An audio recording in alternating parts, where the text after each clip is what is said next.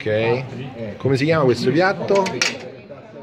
Qui la chiamano l'acqua cotta in dialetto, zuppa di verdura ma è l'acqua cotta. Ok, ma tu come ti chiami? Io Marisa. E che sei venuta a fare qui? Io siccome ho gestito sempre un'azienda turistica di contadina e ho sempre cucinato le cose della volta, nelle contadine. Oh, e questa è l'acqua cotta. L'acqua cotta, quella che si trova nei campi in menù della contadina. Adesso ti trovo questa cosa qui. Broccoletti, cicoria, mentuccia, borragine, uovo perso, patate. Allora, perché era difficile fare l'acqua cotta? È perché le verdure si rompono tutte se non fai attenta a farle un po'. Oh, ma com'è che devi fare 3 pile diverse? Com'è? Beh, l'ho cotte diversamente, ognuno. Allora, una. Le patate l'ho cotte a sé. Qua. L'uovo l'ho fatto a sé.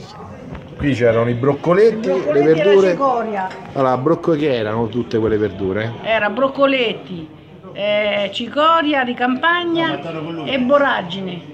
Ok, quindi erano buonissime, era dolce, non era stoppacciosa, seccagnola come quella che è l'acqua cotta normale, amara come il fiele e cattiva. Invece la tua era buona. Via a vedere, io mi ero portato pure l'acqua per allungata, via a vedere. Vengo a vedere, vengo a vedere.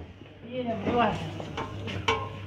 Ah, vedi, questa qui è l'acqua di cottura. La cottura dei broccoletti, delle borragine e della cicoria. Va bene, ok, ti ringrazio Marisa, era buonissimo. Grazie. Buonissimo, Troppo grazie.